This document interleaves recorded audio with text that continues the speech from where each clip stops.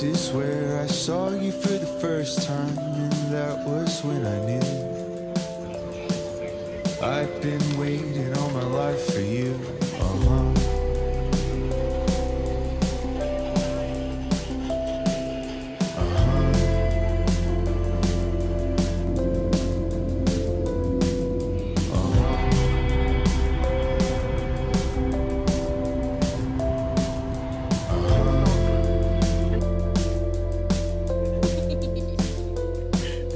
Now you're at the airport drinking coffee, waiting for your plane, leaving me behind for a new set of streets to memorize. New bed and sheets and carpet and tile. I'm still packing my things, trying to catch you before it leaves. Running through the door, every red light. There's no time to wait around. I need you now.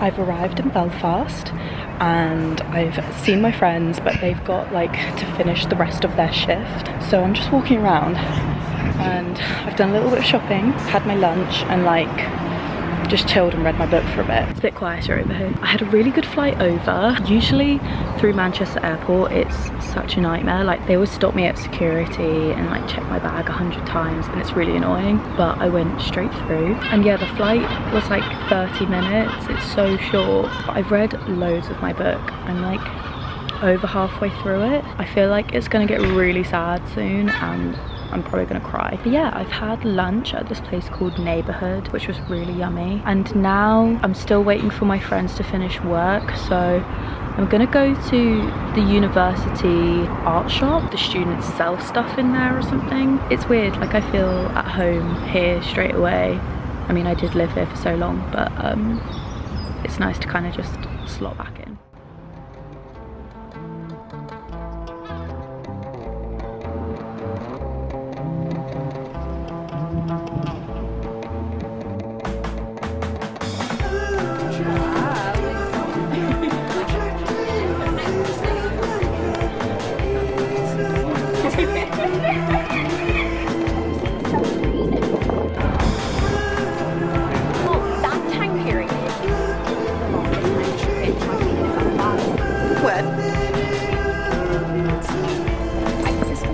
Oh, you were? Look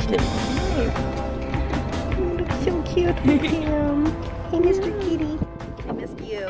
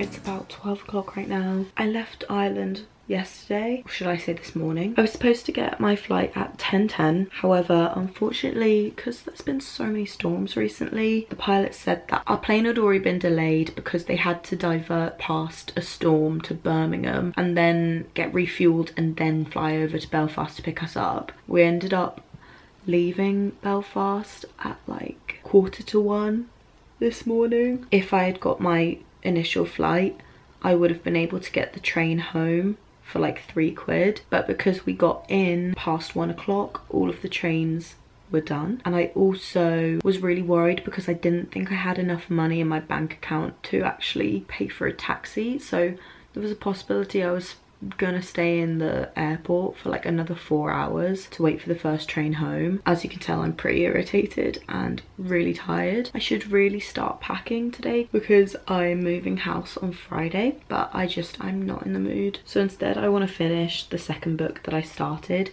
because I finished Swimming in the Dark by Tomasz Jedrzejewski. You saw me reading this whilst I was in Belfast, but I never got to tell you my thoughts on it, so I thought I'd do that now. It follows two young men in Poland in the 80s, and they meet at an agricultural camp. They form a relationship, and it's really lovely at this summer camp because they feel very free because it's all in secret. But then when they go back to the city after summer, Poland in the 80s, anywhere in the 80s to be honest, very homophobic. In Poland at the time, it was under martial law, which means the military kind of run the state. You could be arrested for being gay, so it's about them navigating that. I love this. I rated it 4 out of 5 stars. Kind of just reminded me of a modern day Giovanni's Room. It references Giovanni's Room quite a lot, so if you haven't read that, then I suggest figuring out what it's about or actually reading it. This was very sad, but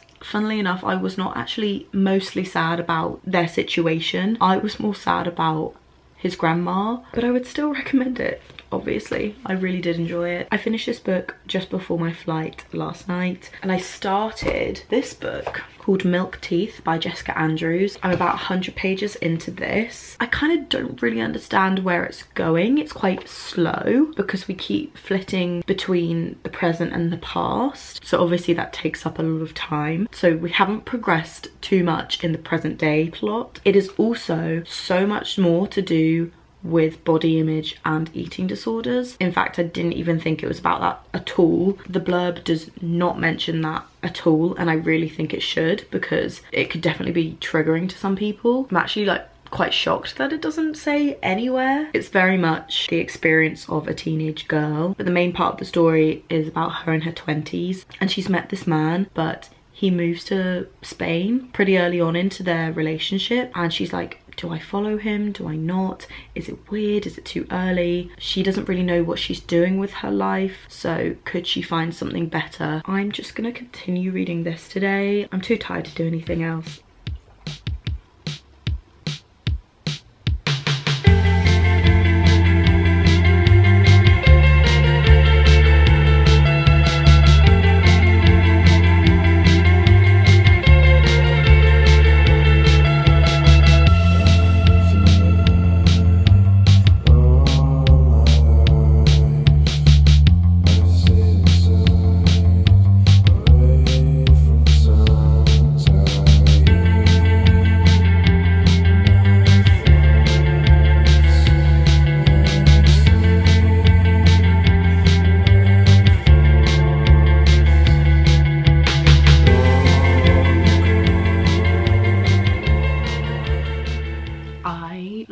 Feel very tired right now because I'm in the process of moving house, and that has also meant that I just haven't really had time to read.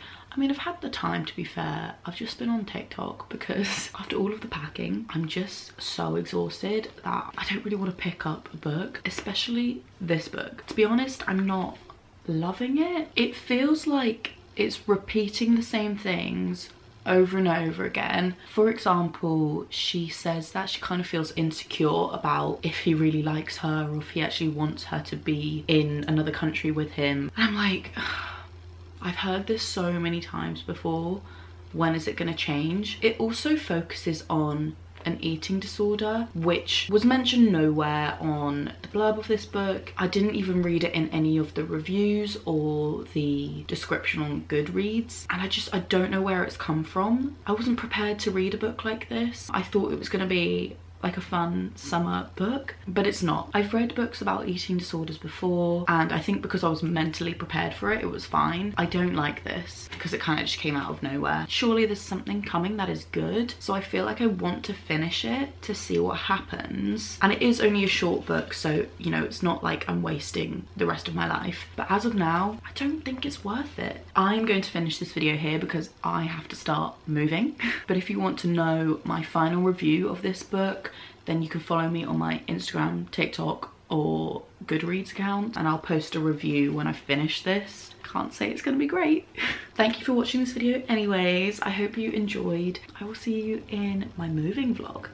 Bye.